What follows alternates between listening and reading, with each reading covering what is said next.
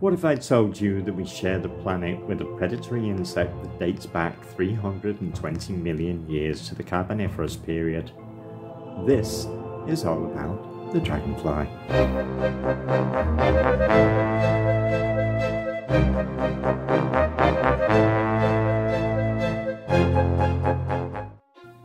Around 320 million years ago, long before the first dinosaur, and probably your mum, insects sprouted wings and took to the air. And one of the first to do so was the dragonfly. Not only was this insect one of the first to fly, it was one of the largest insects that ever existed. Boasting a wingspan of 60 centimeters or 2 feet, these flying carnivorous monsters are a far cry from the dragonflies of today, with the world's largest known being the helicopter damselfly, with its 19 centimeter or 5-inch wingspan and body length that hunts in the Central American rainforests, feeding on orb-webbed spiders and everything else it can get its grubby little jaws on. These living fossils are often seen zipping around close to waterways. They are voracious predators of the skies, picking off unsuspecting prey like flies, moths, butterflies, and even other dragonflies on the wing. Their jaws are made up of a labium and labrum, which catches the prey and holds it secure whilst the mandibles and 2 pairs of lower maxillae start to chew the victim alive. But dragonfly nymphs will give you nightmares. Female dragonflies are capable of laying hundreds of eggs in batches over days or weeks. The ovipositors of dragonflies are like hypodermic needles that pierce plant stems, rotten wood, leaves, or even the riverbank, and inject their elongated eggs. If I was a dragonfly, I would get all my brothers and sisters to subscribe to my channel, and probably even like this video and share it with their friends on the Facebook. You may also be interested to know that in this week's Inverticast is about dragonflies, and we will be live streaming at 7 PM GMT on Saturday night for all those people who would rather learn things than be down in the pub. Some species lay eggs of phytocova, which are round and laid within a jelly-like substance that is deposited just below the water surface, laying one or multiple ova at once.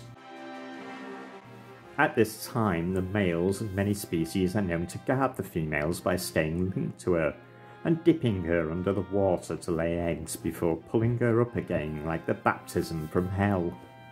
Males of other species will hover close by to ward off potential threats, and if need be, sacrifice themselves to save the female.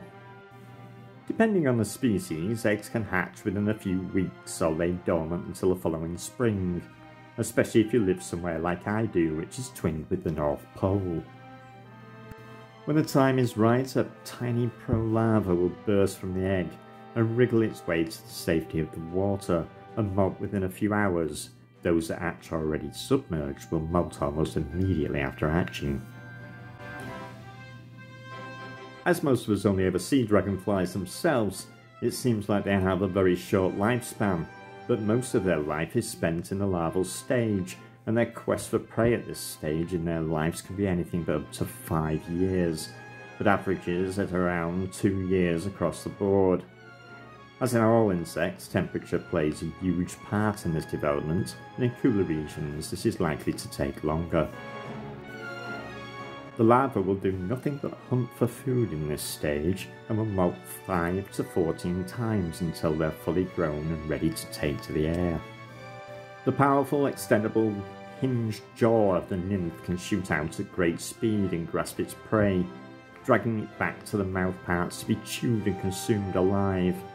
Its list of prey is wide, and it will tackle leeches, crustaceans, worms, snails, tadpoles, and even small fish.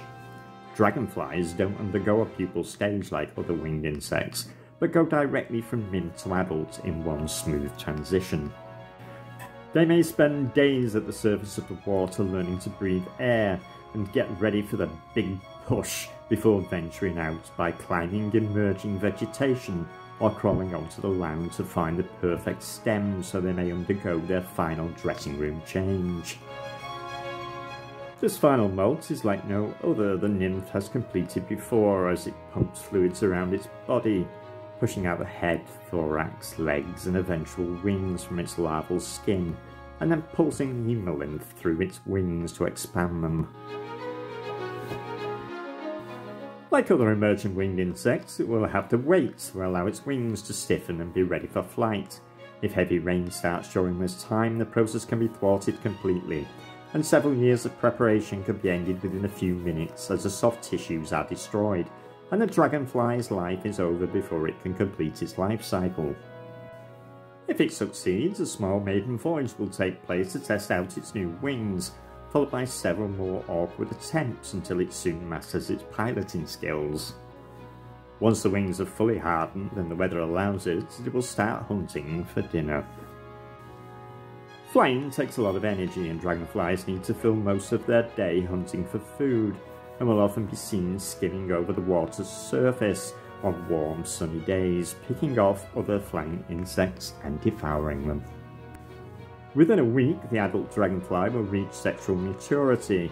Having taken a break from the water's edge, it will now return in search of a mate. Some males are fiercely territorial and will defend against other males once it has found a site that it deems fit for breeding, constantly battling mid-air duels to ward off potential threats. Once a female is found, there is no room for romance with this flying fossil. He will immediately seize her by the scruff of her neck with his abdominal clamps, and the female will curl her abdomen to meet his in a position that Kama Sutra could only dream of. They can continue the mating process from anything from a few seconds to several hours depending on species, so if you ever wanted to come back as a dragonfly, may I suggest the blue-tailed damselfly, who achieves the latter. Life is short and sweet as a dragonfly, some only having lifespans of 10 to 15 days and others 6 to 8 weeks before dropping lifeless to the floor and becoming food themselves. Dragonflies can and will bite humans if you catch one and start poking at it, and unless you live in Central America, I wouldn't worry about it breaking the skin. They also do not sting like many people believe, even though they carry some worrying nicknames like the Devil's Darning Needle and the Horse Stinger. To sum it up, unless you jam your finger into the mouths and hold a gun to their heads, then it is very unlikely that they will ever suffer a pinching wrath of a dragonfly. As with all animals, treat them with respect and care they deserve, and they will do the same to you. Even though humans are destroying their habitats, squishing them against their car windscreens, and turning the planet's climate on its head. To add a little more myth-busting brilliance, I would also like to clarify where it's got its name from. The stories tell us it was the early Christians that named it the Devil's Fly, and it was badly translated to English as the Dragon's Fly. This, of course, as you expected, is poppycock. It is derived from the Old English word for drone or buzz, drogen plus fly. So now you can tell your Sunday school teacher that he needs to watch this video instead of preaching that it is an evil creature from the fiery depths of hell itself. But it's just a harmless fly that does more good than harm, as far as we're concerned. I've now had enough of dragonflies for one video, and if you want more, I strongly suggest you listen in or watch the stream this Saturday on the Inverticast channel. Cheerio, and thanks for watching.